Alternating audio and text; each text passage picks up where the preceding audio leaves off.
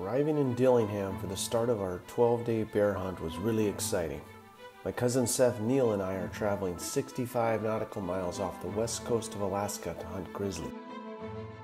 This adventure was inspired by my two sons, who have been very focused on bear hunting. It's forcing me to research, reevaluate, and now set off to gain experience to ensure a safe and good experience for them in the future.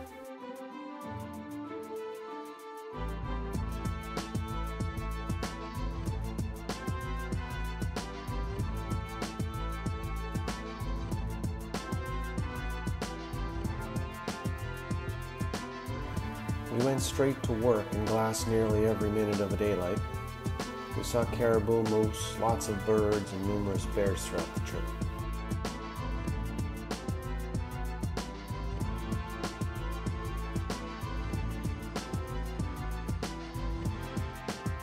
It was big country and was going to be anything but easy.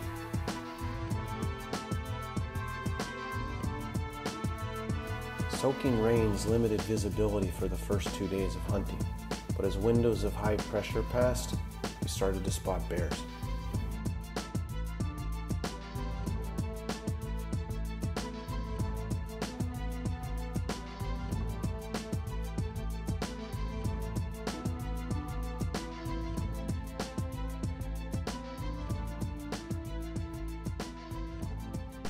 On the fifth evening, around 7 p.m., we spotted a boar 2 miles away feeding out of the back range. We gathered ourselves quickly and began the long stalk.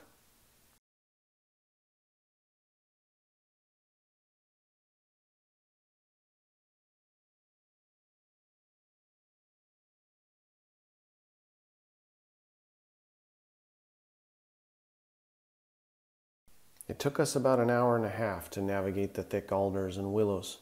But eventually, as we crested the ridge where we last saw the bear, we noticed that he was feeding down below us at approximately 260 yards. The guide and I moved to belly crawling in an attempt to get closer. At 166 yards, the wind stopped, and the bear heard us immediately. Unable to smell or see us in the tall grass, he slowly made his way off, knowing something wasn't right. We were asked to follow strict guidelines for shooting, knowing the danger of pursuing wounded bears into the thick brush. Watching the bear slip away, I was sick to my stomach, thinking my opportunity may have just been lost. The following day, we moved to the opposite end of the lake and kept working.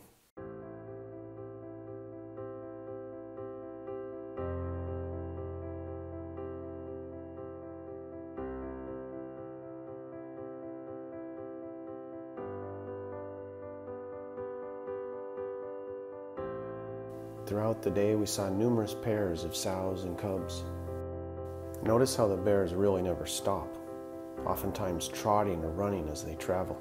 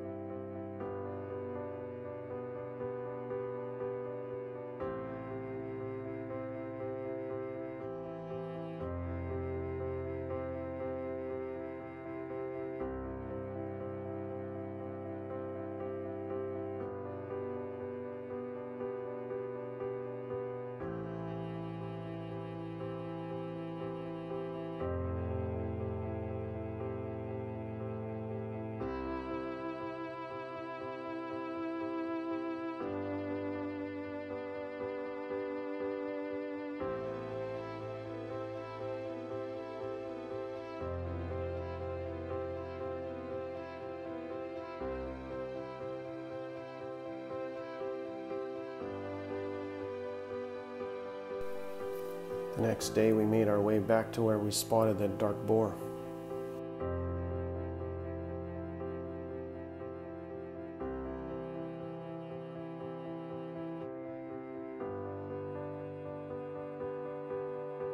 The area was loaded with berries.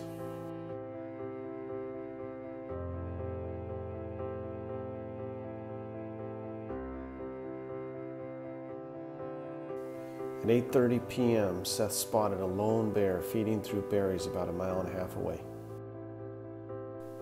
We had to try to head it off.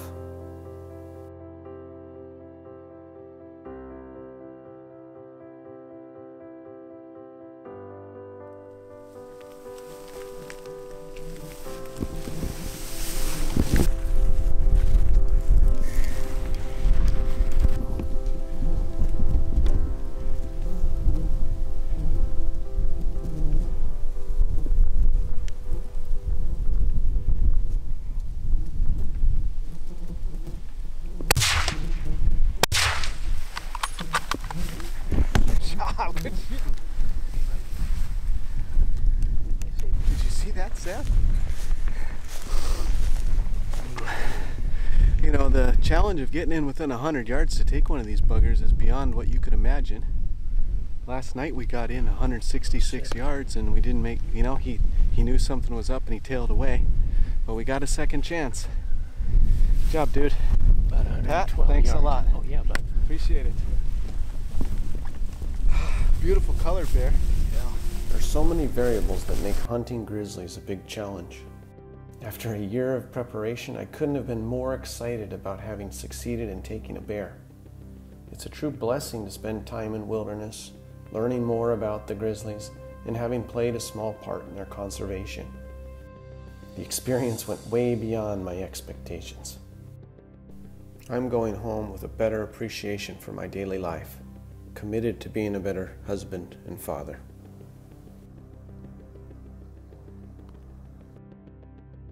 Think about the passions that inspire you and start planning your next adventure.